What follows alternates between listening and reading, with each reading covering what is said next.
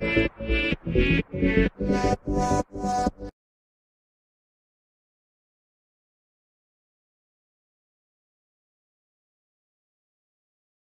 and welcome back to another PrizeCP Roblox Studio tutorial. In our tutorial for today, we're going to learn how to have both the global leaderboard and the game leaderboard both in one game. The game leaderboard is showing all the current players in the game. When one of these players make it to the top 5 of all-time greatest players, the next time they join the game, they're going to see their names here on the top players board. Let's now go to Studio and see how we can do that.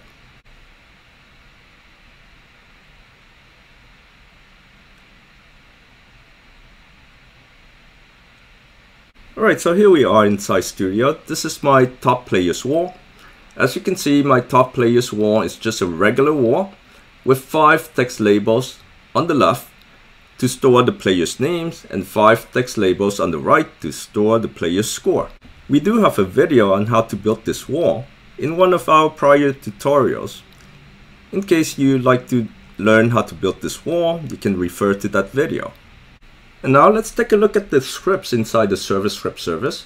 If you remember from our last lesson, we had 2 different scripts. We had the main script and we have the module script. Basically, the module script is just taking care of the SetAsync and GetAsync first. So instead of SetAsync, we're using setDatabase, and instead of GetAsync, we're using GetDatabase. Now let's go to the main script. Whenever the player leaves the game, we're writing the data to the data store using setDatabase. And whenever the player enters the game, we're retrieving the data from the data store using using GetDatabase. And this while loop is just giving the player 1 point for every second that the player is in the game. Now let's add the code to load the top players wall. So I'm going to declare a local variable appear local, and let's call it wall. So my global leaderboard wall is inside the workspace. So let's get to that. So we're going to say game.workspace.global leaderboard wall .surface GUI. Alright, so now wall is going to represent that surface GUI here. And that's how I get to all my text labels.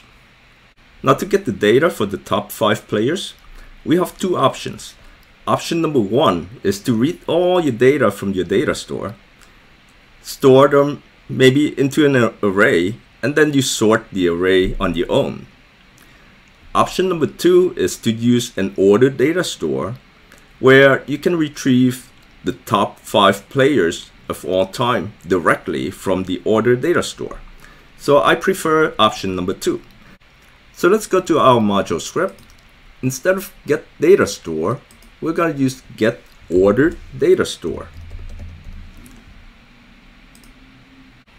You can see at the bottom here I have inserted a new function.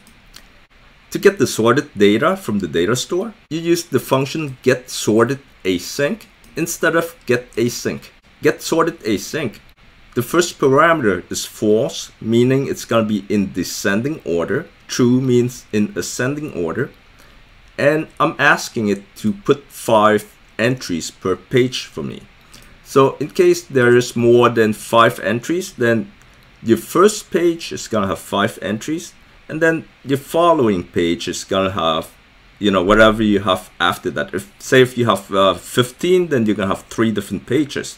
Each page is gonna have 5 entries. If you have 16, then you're gonna have 4 pages, and the last page is gonna have a single entry. All right, and I'm doing the same thing as we've done up there. We're putting this GetSortedAsync inside the pcall. And then we're checking for the success flag and for the data to be available. And if the data is available, we're going to return the current page, which is the first page, which contains the top 5 players, because we're asking it to sort it in descending order. If it's not successful, or if there's no data, it's going to return nil. Now let's go back to the main script, and we're going to call this new function. So I'm going to go to the bottom here, and this is where we're going to load the wall, the top player's wall. So let's declare a local variable, local, and let's call it page, because our function is going to return a page with 5 entries in it. So let's say page equals to access database dot, and here's our new function that we have entered, GetOrderedDataStore. We're going to say if page, to make sure that our page is not nil, then we're going to use for in I pairs to iterate through that array. For I, comma, entry in I pairs, our array is page 2. Here we're going to declare a variable to reference to this P1 here. So we're going to say local, let's call it board P equals to wall. The wall is our surface GUI here. So wall, and we're going to wait for this label to be loaded. So wait for child. Our label is P1, but we don't want to hardcode P1 in there. We want to concatenate P with the variable I, our counter I.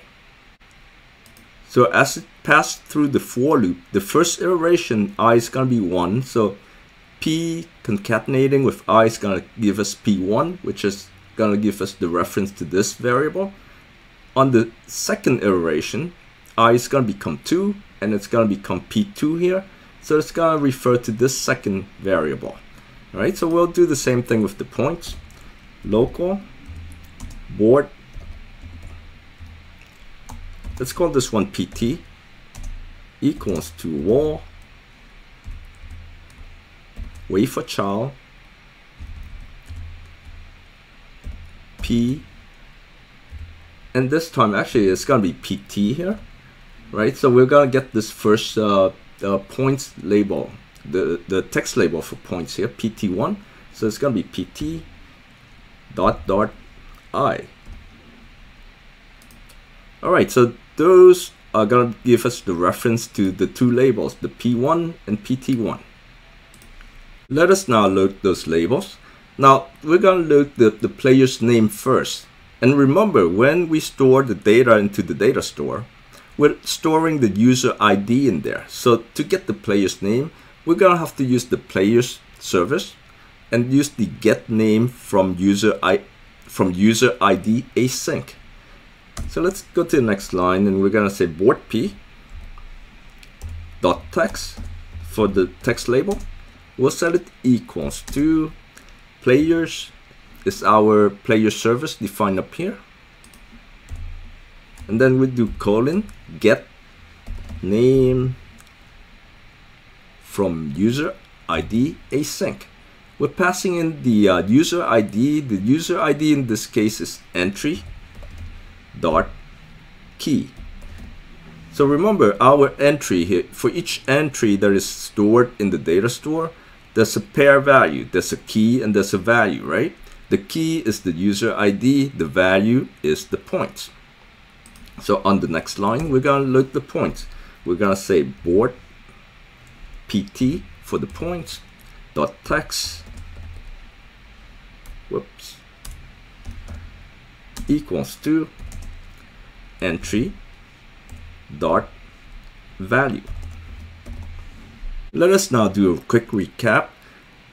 In this section of the code here, when the player leaves the game, we're writing to the data store.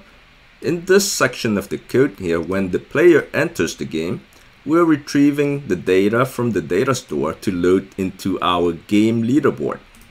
And finally, in this section of the code down here, we're retrieving the data from the data store to load our global leaderboard. To do that, we're calling the GetOrderedDataStore, which calls our function in our module script that uses the GetSortedAsync, and it's returning a page with 5 entries in it. Coming back over here, so our page here is going to be a page, it's going to be an array with 5 entries in it.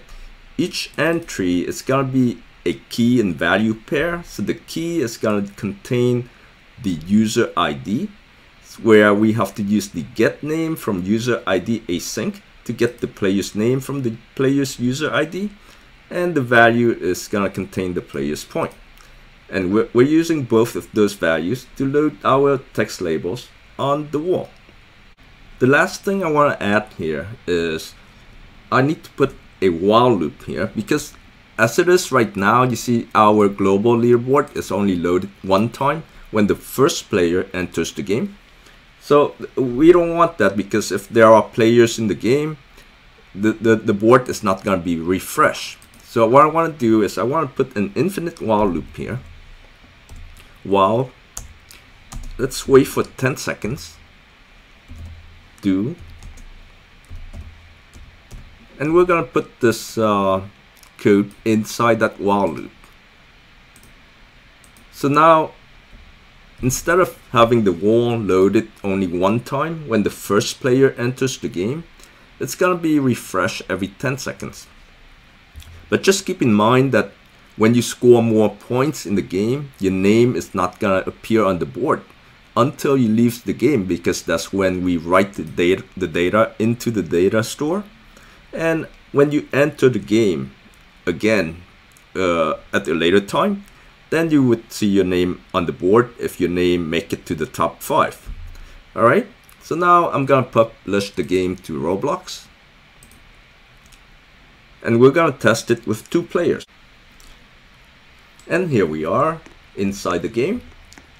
So let's take a look at what we have here. I have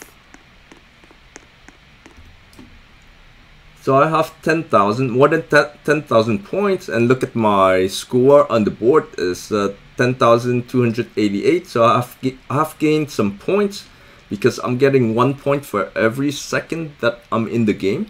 But you can see that my points on the global leaderboard is not going to change until I exit the game and come back in, because we're only writing data to the data store as the player leaves the game. So right now in the data store, I still have the old points in there. Let me go and grab some more, score some more points here. So now I'm gonna have 11, 12, 13,000. All right, and now I'm gonna press leave to leave the game and come back in, and let's see if my score gets updated on the global leaderboard.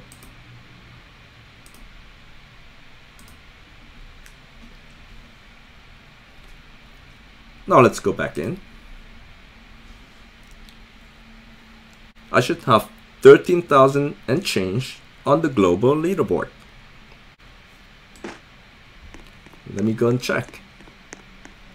And there it is, 13,370, and I have gained more points as I stay in the game.